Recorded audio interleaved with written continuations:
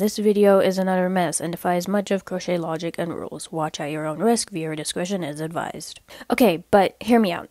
As you know already, this sweater is inspired by the Irish brand Macaulay, and I am in no means trying to take credit or plagiarize. I simply loved and was really inspired by her design, so I thought I would take on this challenge and have my broke ass recreate their trendy, chunky, $300 sweaters while adding my own touch to it, with absolutely no pattern or guidance whatsoever. Which is why my level of quality is nowhere close to theirs. And though I could have taken the time to find a basic sweater pattern as a guide, my brain didn't comprehend that as a possibility until after finishing this. So this is me basically winging the entire thing based off of my previous crochet experience. But lucky for you, I wasn't going to hide away my mistakes, so I'll be pointing out what mistakes I made along the way and what I could have done better instead. So if I haven't scared you away already, let's dive in. Let's start with materials, shall we? The yarn I chose to use was this super bulky size 6 yarn by the brand Loops and Thread, known as Lush Alpaca. It's a mix of acrylic and yes, actual alpaca wool, and it's super soft and not rough and itchy whatsoever. This here is the light green color, but I also used the lavender, yellow, and pink colors to go along with Macaulay's color palette. I then used a thick N15 10mm crochet hook and kept a darning needle handy as well. And the sweater design I was going for also had 3 large sparkly buttons, and I was lucky enough to find some ironically similar ones from Joann's. And last but not least, I had a pair of scissors and measuring tape as well. Now the sweater I was trying to create was inspired by these 3 stunning, funky, chunky sweaters. And you might be wondering, as depicted by the yarn, why I'm not making the super chunky sweater of theirs. Well, I'm sorry that my Michaels and Joann's is always sold out of chunky yarn and that they never know when they'll ever get a new shipment. So I improvised and chose the next chunkiest thing. But I will tackle these super chunky sweaters someday, and if y'all would like a video of that too, give this video a like and comment, because since the yarn gods won't listen to my cries, they might listen to your guys's and thus pity me and potentially grant me the chunky yarn of my dreams. So when that does come true, I hope Macaulay sweater part 2 will be coming to a screen near you. Now before moving on to the body of the sweater, I have to explain how I approached, or well, lack of approach at the time, and sized this sweater.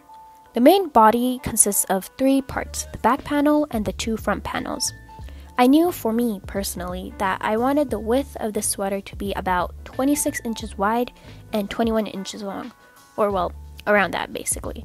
The back panel was created to be 26 inches, but the front side was just a tad bit more complicated. I could have just split the front panels to be 13 inches each, but I had to take into account of the button band. I wanted the button band to be about 2 inches in the middle, so that meant I had to make each panel about 12 inches instead, so that it all matched up with the back side. As for the length, I made sure all the panels had the same number of rows, but I also made sure that I left enough space for the bottom ribbing, which I also wanted for to be 2 inches. So whatever number of rows I did had to measure up to 19 inches or so. Now, did I think about all this before making these panels? Well, let's just say I have a knack for figuring things out after I screw them up. Anyways, moving on, to begin this chunky sweater, I started off with the sleeves. The goal was to make these big and puffy, a staple in Macaulay's designs. To begin, I created a slip knot by wrapping the yarn around my 2 fingers, taking the long strand and putting it over the loop, and then taking my crochet hook, pulling that strand through the loop, and then pulling the knot really tight. And then to adjust, I pulled a long strand. Then it was time to create a chain, and to do that, I wrapped the yarn around my crochet hook, and then went through the loop. Again, wrapped the yarn, and through the loop. I continued chaining until I had 23 chains. And then, to make sure it was shaped like a sleeve, I went into the first chain with my crochet hook, and then I yarned over, pulled through, and went through both loops to create a slip stitch. Now I chained 1, and inside the next chain I made a single crochet. So to do that, you go into the chain, yarn over, come out, you have 2 loops, and then yarn over and go through both loops. So I basically did all of these single crochets, so 23 of them all the way around.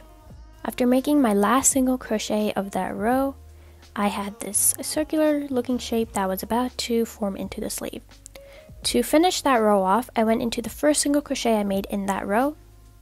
So into that stitch, yarned over, came out, and then did my slip stitch to finish off that row. Now, because I'm a knitter wannabe and because the actual Hope Macaulay sweaters are knitted and not crocheted, the main stitch I use throughout this entire sweater is known as the waistcoat stitch, aka single crochet's cousin. To make the waistcoat stitch, I moved on to the second row by chaining 1. And now what you would do if you were just doing single crochets is that you would go through this braid looking thing, which is just the top of single crochet, and then complete a single crochet like that. But to make the waistcoat stitch, we have to do something slightly different. So what you have to do is that you're not going to go through the stitch, you're going to go through the weird looking shape that's in between each of the stitches. So there's a proper term, I don't know what it is, but it's these like braid looking things that are right in between. So when you go in through those, it's kind of pretty tight, but this is only for this row. You go in and then you just complete a single crochet like so.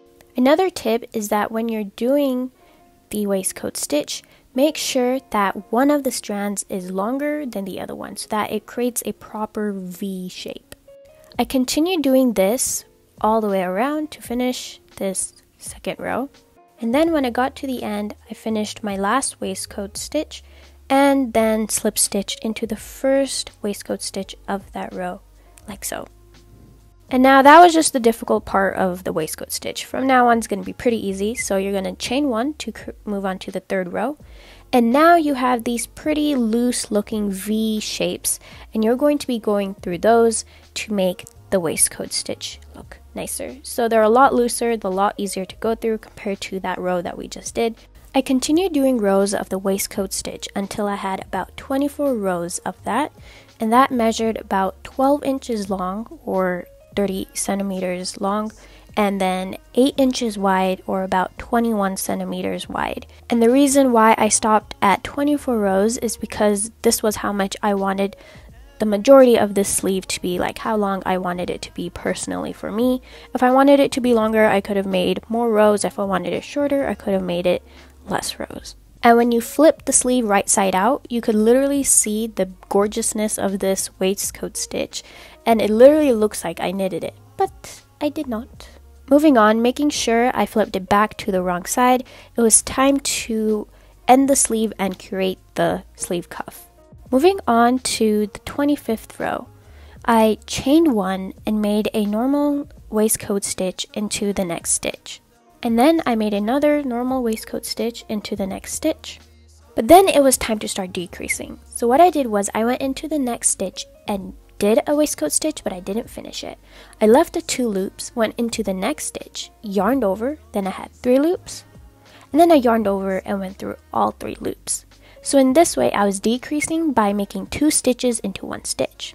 So the pattern for this row is to make 2 separate waistcoat stitches and then decrease by putting 2 stitches together into 1. After doing that all around, my last stitch was to decrease like so, and then I went into the first waistcoat stitch of that row, slip stitch, so that I could finish off that row. And then we're going to move on to the next row and continue doing the decrease process just slightly differently. So I chained 1, and then I made another normal, just 1 waistcoat stitch into the next stitch. But then instead of doing another one, I just started decreasing. So I went into the next stitch, did a waistcoat, didn't finish it, went into the next stitch, which happened to be a decreased one, came out after yarning over, and then I had 3 loops, yarned over, and went through all 3. So the pattern for this row, just slightly different from the last one, is that you do 1 single waistcoat stitch, then you decrease. 1 single waistcoat stitch, decrease. 1, decrease, 1, decrease, all the way around. After coming back around and making a slip stitch, it was time to make the final decreasing row. So I chained 1, and basically all I did for this row was I just decreased. So it's just decreasing for every single stitch, no single waistcoat stitches at all, just decreasing all the way around. Once I was done with that row, I cut off my yarn, and then I chained 1 but pulled all the yarn through and pulled tight to fasten that off and create a knot. Now it was time to make the sleeve cuffs. I changed my color to yellow, so I picked up the yellow yarn And then going into the first stitch of the row, I made a slip stitch to secure it onto the work. And then to begin this first row of the sleeve cuff, I chained one, and then I made just one single waistcoat stitch into the next stitch, and then another waistcoat stitch, but within that same stitch I made another one. So now what we're doing is that we're increasing instead of decreasing. So in the next stitch I did just one waistcoat stitch. So the pattern for this row is to do one single waistcoat stitch in one stitch, and then two waistcoat stitches in one stitch. So 1 2 1 2 1 2 all the way around. And then when I was done doing my last waistcoat stitch of that row, I slip stitched it to the first waistcoat stitch of the row to finish off that row. And then I chained one, and from here on out all I did was one single waistcoat stitch in every stitch. So no decreasing, no increasing at all. Just continue doing that all the way around, and kept on making more rows until I had a total of 5 rows of this yellow yarn for the sleeve cuff. In the end, the sleeve cuff ended up being 4 inches wide, or about 10 centimeters wide. Once I had one sleeve completed, I just repeated the entire same process one more time for the other sleeve, and because the sleeves are usually never the same color in Hope Macaulay's designs, I switched up the color to lavender for the other sleeve and then set both of those aside. Now the sleeves are probably the only thing I did confidently, whereas these front panels are another story. Beginning with a slip knot, I used pink yarn to start off the right front panel. I then started making chains and ended up with 20 chains. To create the first row of this right front panel, I went into the next chain and made a single crochet. Again, we're going to be continuing the waistcoat stitches. So just in every chain, I just did one single crochet all the way across. Coming to the last chain of the row, I made a single crochet, chained one, and then moved on to the second row. So again, we're going to be going in between those weird spaces of the single crochets, so not the single crochets themselves. So I continue doing that, and again, this part of the waistcoat stitch is the only annoying part, but it only happens for one row, because once you have this part figured out, the waistcoat stitch is down the hill from there. Now, genius me did not film this correctly at the time, so let's pretend this little square piece is actually the right front panel. Now, moving on to the third row, this is where things start getting a little bit more different compared to doing it in the round like we did in the sleeves. So normally when doing the waistcoat stitch like in the sleeves, we would go through this normal V looking shape thing like this, but if you do that here, it would actually create a single crochet, but we don't want that. We want a waistcoat stitch. Instead, you'll be going through the upside down V, which is quite similar to what you did in the second row, and essentially you go through the upside down V, which is a lot more loose this time. I don't know why it's not loose right there, but it's a lot more loose, and you do that for every single row, and both sides of the crochet piece will end up having the waistcoat stitch look. At the 14th row, and after creating this rectangular looking piece, which is about half of how long I wanted this front panel to be, at about 8 inches, it was time to start decreasing my stitches to create the V-neck. I fastened off the pink and switched colors to lavender, since color blocking was another Hope Macaulay design aspect I wanted to implement into this sweater. I continued making waistcoat stitches with the lavender color, just like normal. And then once I got to the end of that 15th row, it was time to decrease. So similar to how we did in the sleeves, what I did was I went into one stitch to create the waistcoat stitch, but I didn't finish it, and then I went into the next stitch and then had 3 loops and yarned over and went through all 3 to create 2 stitches into one. This will start creating the slant for the V-neck. So to move on to the next row, I chained one, flipped my work over, and for this I just did one waistcoat stitch in each stitch all the way across. So basically how the decreasing works for this front panel is that it's one row, you decrease at the end, and then for the next row there's no decreasing whatsoever. So decrease, no decrease, decrease, no decrease. I knew I had to decrease when I was heading towards the slant, and then I knew I didn't have to decrease when I was heading away from the slant. This brings me to mistake number 1. Over here, I just repeated this same process of alternating the decreasing rows till the top of what ended up being 34 rows total, or about 19 inches. Because of this, it created a pretty wide V-neck when initially I was trying to go for a narrow V-neck. So what I should have done was to stop decreasing about halfway through of this top portion of the panel, or the lavender color portion of the panel, so around the 24th row, around here, and then from there I would just crochet all the way through for each row with no decreasing at all for any row until I reached the length I wanted. And of course, I didn't do that because at the time I thought it was fine. So after finishing my last 34th row and fastening that off, I then also crocheted another panel for the right side. I essentially did the exact same thing, but I just flipped it around so that it looked like it was for the left side. I changed the color to yellow and chose not to do color blocking for this one. And ding ding ding ding, we have reached mistake number 2. As depicted, the two panels aren't exactly the same size, with the pink and purple panel being 13 inches wide and the other one was clearly wider. This was simply because I didn't carefully figure things out like in the sizing plan, and I forgot about the button band too. So of course that was something I had to fix, and we'll get to that later.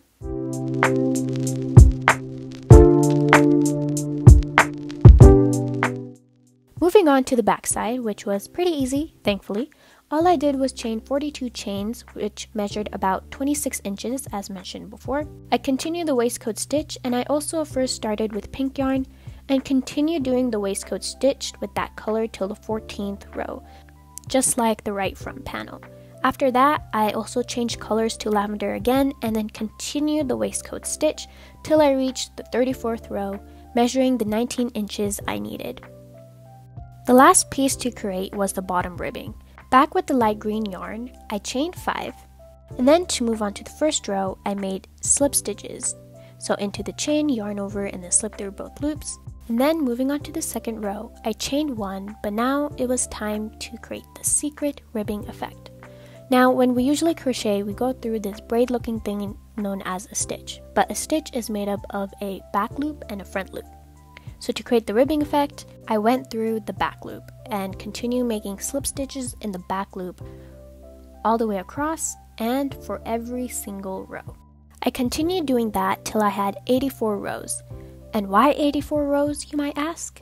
Well, this brings us to mistake number 3, sorta. This isn't necessarily a mistake, but more of a, here's something easier I could have done compared to the unnecessary struggle I put myself through. If I had chosen the easier and more basic route, I would have continued making more rows till it was 52 inches long, which is double the width because the ribbing has to come around both the back and front sides of the sweater. But I wanted to create something smaller than 52 inches because I, for some reason, wanted to create this cinched look for the sweater. And that's fine and all, but I'll show you why I made it more difficult for myself later.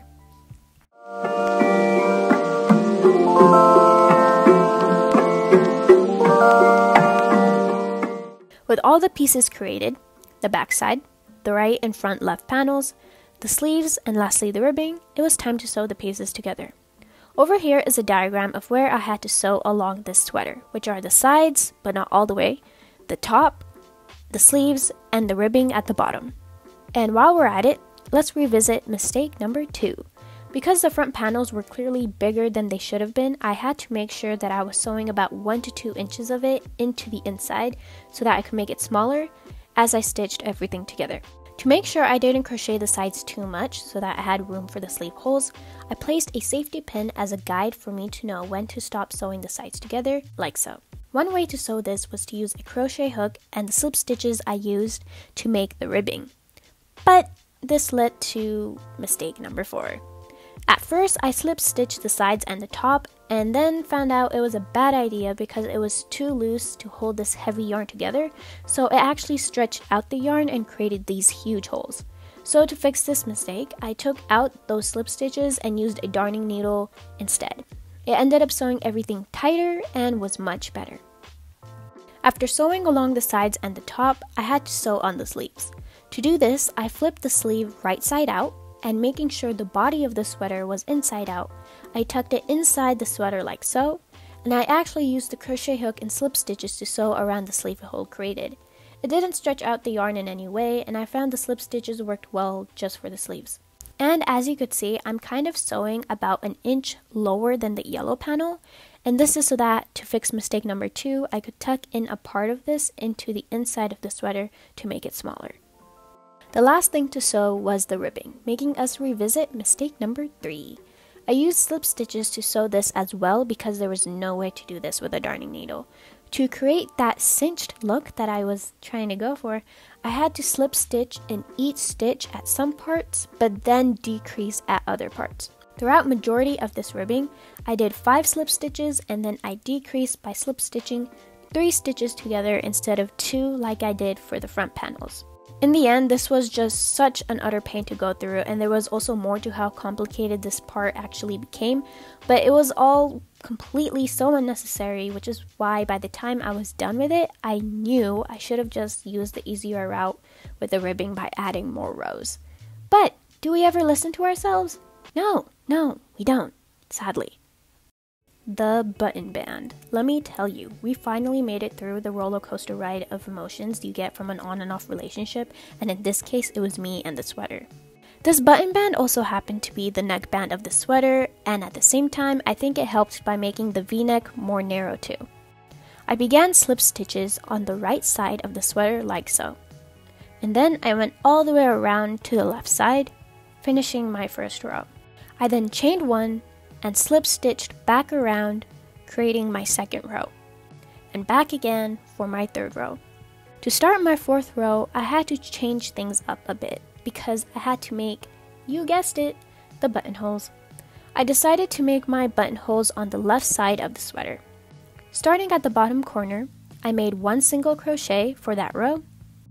Then I chained 1, skipped 2 stitches, and slip stitched into the 3rd stitch from my crochet hook. Then I continued making slip stitches till my next buttonhole, for which I repeated the same process. And then I did that just 1 more time so that I had a total of 3 buttonholes. 1 at the bottom corner, 1 halfway through, and 1 right before the V-neck slant began. When I was done making the buttonholes, I then slip stitched back around to the other side to finish that 4th row. For the 5th row, I slip stitched back around to the buttonholes, and inside these gaps I made for these buttonholes, I made 2 slip stitches inside of them, like so. And in that way, I finished off the buttonhole.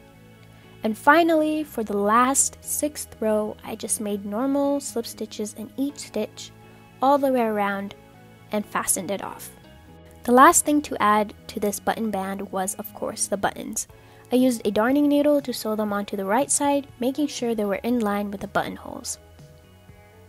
And before I could finally declare myself free from this torturous relationship with the sweater, I had to hide away the sticking out pieces of yarn. I used a crochet hook to slip them through the stitches and then scissors to cut off the excess. But I mostly just cut them off. I mean, nobody's gonna know. And no, they're not gonna know, because how would they know? After talking things out and having a heart-to-heart, my $300 Hope Macaulay dupe of a sweater and I were back together. And I liked it a lot. To style this, I wanted the sweater to stand out even more than it already did. So I paired it here with a white mock neck sweater since it was 30 degrees out, but I think any white top would look great. I also paired it with some white wide-leg jeans from Yes Style and white sneakers with gold accented jewelry to top it off. And if you made it this far and survived the mess of mistakes I made with this crazy project, thank you, really. I hope it helped and gave you an idea of how much of a mess I really am, because it doesn't get any better. But thank you so much for watching. Toodles.